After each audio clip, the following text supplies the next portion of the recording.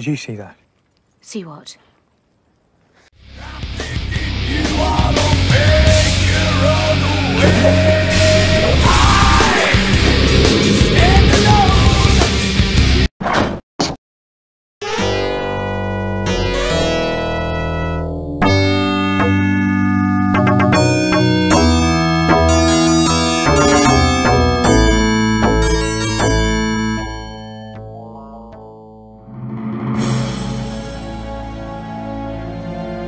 So, here we are, at the end of all things.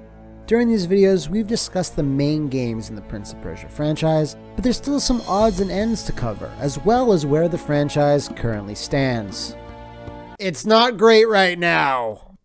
First off, there is one more game Ubisoft put out around the time of Warrior Within that I felt didn't really belong in any given episode, but let's give it its due here. Battles of Prince of Persia was a DS exclusive that took a totally different tack than any other game before it, or since. And I mean vastly different. I've booted this up a total of 3 times and tried my damnedest with each subsequent attempt to get farther than last time. Timeline-wise, it inserts itself in between Sands of Time and Warrior and revolves around a series of skirmishes in and around Persia, India, and the fictional kingdom of Arsura, as well as connecting a few threads from the other games, specifically highlighting Farah's brother, Kaleem. That being said, this is a very different beast, as it boils down to a turn-based military sim that relies on a deck of cards to control your main actions. You look at the scenario, place your units, and hopefully make the right decisions and moves to win the battle.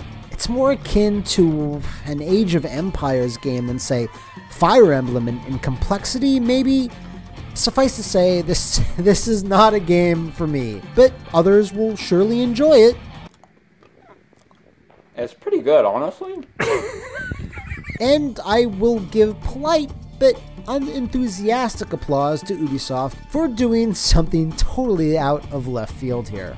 This is a gameplay style that's, at least thematically appropriate within the context of the pop universe, even though I still think spinning off a platformer into a military sim is, a bit of a stretch. While sales numbers remain obscure for Battles of Prince of Persia, it's safe to say it didn't do all that well, as Ubi never returned to this type of genre for the series, and reviews were fairly middling at the time. But if this type of game peels your banana, give it a shot. Yeah. Now, almost 5 years after Sands of Time release, Jordan Mechner returned to the franchise he created with the publication of Prince of Persia, the graphic novel, in 2008. This was a standalone story that had no relation to any previous game or even the motion picture, and was written by Mechner, A.B. Sina, and illustrated by Pham Le Yuen and Alex Pouvliand. This was more of an introspective, nuanced narrative that follows 2 different princes in 2 distinct time periods that share the same adventure. We won't go deep into story details here, but this is a fantastically charming tale that has a unique voice amidst all the swords and platforming and go-go-go-ness of video games. If you are a fan of the Sands of Time aesthetic and tone, it's a really good companion piece to that, since Mechner wrote both of them. While we're on the subject of written works, we still have one more to cover. Prince of Persia Before the Sandstorm is a comic prequel to the Disney live-action movie, and again, was penned by Mr. Mechner. Handling the artwork duties on the covers of these comic books, however, is the classically trained, master of his craft, Todd McFarlane. I don't seem to recall your name. Todd McFarlane, yes, we've met before. Now, as awesome as that is, it also comes off as the most random pairing of all time. If I could point at one artist in all the world that screams Prince of Persia, it would not be Todd. The kids like change. The kids like the dark, moody stuff. I mean, they seem to. The only person that it would not be more is, of course, Liefeld. The interior art is handled by a variety of different artists, which is appropriate since it's an anthology series that follows a few different tales being told from various NPCs about their run-ins with Jake Gyllenhaal's Dastan. These characters are facing execution, and they're trying to buy themselves more time by regaling their jailer about how their lives were changed in unique ways. Considering the cartoonish action of the movie, and the participation of Spawn himself, it's a surprisingly grounded tale that fleshes out the selflessness and heroism of the movie's central character. If you are looking for a more fantastical take with sand powers and monsters and shit, you'll most likely walk away disappointed. Still though, a unique curio for collectors and fans of Prince of Persia. Speaking about being disappointed, the movie! Now, making a major motion picture was a lifelong dream of Jordan Mechner's, and at the end of the day, Prince of Persia: The Sands of Time is a serviceable popcorn film. However, this was being pegged to be the next mega blockbuster in the vein of Pirates of the Caribbean. And yeah, it wasn't that. I, however, was hyped beyond belief. Mechner's working on it? There's a competent director who helmed like a Harry Potter and the money and backing of Disney? How can this go wrong? Let's find out. Honestly though, commercially, Sands of Time was the most successful video game movie of all time, until it was dethroned by World of Warcraft and the upset Avians adaptations from 6 or 7 years later, but that still wasn't enough for Disney to pursue the franchise further. Don't press your luck. The spine of the tale here really is an adaptation of the game, with some things obviously drawn out, with added multiple siblings, uncles, assassins, and ostrich chases thrown in for good measure. It's an even more light-hearted affair that loses a bit of the mystical underpinnings and atmospheres of the games, overstuffing it with a much larger cast of characters and random crazy crap happening just to bloat the runtime.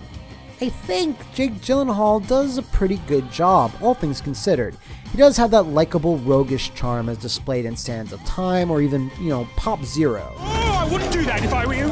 Now, despite his costume being an almost carbon copy of his Warrior Within ensemble, he thankfully doesn't portray the prince as some desperate, bloodthirsty maniac. I also think his backstory is oddly appropriate, as he started as a street kid who wasn't natively from Persia and was adopted into the royal family after displaying enough guile and bravery to impress the king. This is at least better than showing us this guy and trying to convince us that, yeah, this here is ancient royal Persian descent. The other members of the royal family, however, fare far, far worse, including this dude and that guy and wow, really? Gemma Anderton plays the Farah stand-in, and while I'm not the biggest fan, she plays a stuffy princess adequately, but I would have preferred a variety of other actresses to fill this role in her stead. The solution would be to kiss me and then kill me. I also feel that if this had come out a few years earlier, it would have been a bigger success, as 2010 was not a banner year for the pop franchise, as we all know. Still though, it's incredible when you think about this regardless. What started as a super simple game from 1989 built on rotoscoped animations of a young man's brother hopping across logs, and it spawned into a summer tentpole theatrical film that went on to make over $300 million worldwide. No matter what you think about the quality of the film, that's an amazing accomplishment. Turns back time. Now, if we really want to be completionist, I suppose I have to mention the bevy of mobile titles that came out around the pre-smartphone days. First, we have Prince of Persia: The Two Thrones, brought to us by the masters of phone game sleaze, Gameloft. However, this was back in 2005, so it uses sprites, has no mini-buys, and is just a slower, clunkier 2D Two Thrones, I guess. Here is footage of it. Next, we have Prince of Persia, based off the 2008 console game, of course. Honestly, this looks a little better. It seems to play faster, has an improved 2D artwork and backgrounds, and uses Elika as a second playable character. Not half bad. I wish I could time travel back to 2008 and just have a shitty phone to play it on. Now, not to be outdone, we also have Prince of Persia: The Forgotten Sands, building off what we've already seen, and even though this game is just 8 years old, it's still stuck to those 2D trappings, which is kinda cool. The Prince has a brand new design here, and I like it a lot. Again, I wouldn't mind giving this a try if I could use a controller, but unfortunately all these games have long been since delisted, so yeah, not happening. Finally, there was a strangely competent port of Warrior Within that was released on smartphones and tablets also around 2010, which apparently was rated quite highly. Like all the others, this has been wiped from the iOS and Android stores, so I've never been able to try it, but fuck me, I'm not playing Warrior Within again. No, I'm done. Now, it's been 8 years since we last had any new entry into the series, and honestly, while I complain about this every chance I get, considering the sales of Forgotten Sands, I still can't say Ubisoft are wrong for letting the franchise cool. But they are very big wrong for taking proposed Prince of Persia projects and turning them into Assassin's Creed games. What do I mean exactly? Well, in 2013, Climax Studios, the developer responsible for Silent Hill Shattered Memories, Origins, and the bafflingly good Ghost Rider game, pitched a 2.5D Prince of Persia project to Ubisoft, and 2 years later, it got turned into the Assassin's Creed Chronicles trilogy. These games, although competent, were forgettable. They had to adhere to the AC mythology and were just more faceless Grey spin-offs in a time of dozens of faceless Grey AC spin-offs, projects, and media. This would have been a perfect opportunity for Prince of Persia to have a safe, cost-effective entry made by a third party that would have stood out more with its fantasy-based world, unique art styles and locations, but nah, more Assassin's Creed, just bump them out. I will totally admit that having two AAA 3D platforming series that primarily take place in the ancient world is not the best idea, and that's why I think Pop should return to its roots and run on a beautiful engine that excels at rendering gorgeous 2D artwork in a three-dimensional plane. Sadly, Ubisoft doesn't have such an engine. Oh wait, it does! The UbiArt engine, responsible for powering a handful of great titles like Valiant Hearts, Child of Light, and 2 Rayman games, and that's it. It's been 5 years since Ubi has last used this engine on anything new, and I can't think of a better candidate than a new Prince. Make it 2D, give it a unique visual style, some decent writing and voice acting, make it a sequel to Pop Zero, or its own original thing. Hell, why not implement Metroid-style exploration? You platform and fight through a giant map with varied environments, getting new powers and moves. Does that seem okay? Ubisoft, are you worried some people have forgotten the franchise? Why not make a standalone DLC game based off AC Origins and have it revolve around a Prince of Persia universe? Make it like 5 hours long, like how they built Blood Dragon off of Far Cry 3. That's a cool way to use the sales success of Origins to reintroduce the franchise. Does that seem alright? There's no shortage of frugal ways to do this, but Ubisoft's only official response for the last 8 years has been that the franchise is on pause. In fact, the most Ubisoft has ever said about the series in this entire time period is when model / famous person Chrissy Teigen on Twitter simply said, "Prince of Persia is fucking awesome, where to go?" This actually spurred Ubisoft Montreal to reply with, "Ha ha ha ha ha, yeah, we're not making one, but here's a shitty Photoshop we slapped together for you because you have 9 million followers." And that's it. The only other shred of news we have to look at is Jordan Mechner himself was asked on Twitter about Pop and plainly said, "You and me both, buddy. There's lots of us that still think it's fucking awesome, and I'm working hard to get that shit done, but yeah, it's slow going. Shit." Not an exact quote, but that's the gist. Is Mechner trying to get the rights back from Ubisoft? A Kickstarter for a spiritual sequel? I'd be happy with an updated collection of all Ubisoft's titles with interviews, concept art, and whatnot celebrating the franchise. And at this point, we just don't know what's happening. Every E3 that creeps up, a tiny glimmering flame burns in my heart, but is always snuffed out by the announcement of 4 new Mom Yancey's Ghost whatever games, and more Assassin's Creed shit.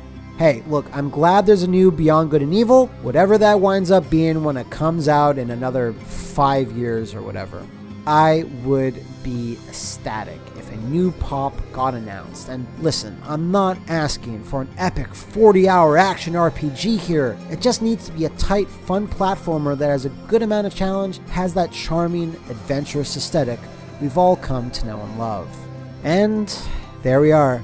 Prince of Persia remains one of my favorite franchises in video gaming, and even if we never see a new title, I'm really glad you all decided to take this little journey with me. Thanks to all the amazing editors and artists that contributed to this retrospective. Whoa, and make sure to check them out in the description below. Thanks for watching.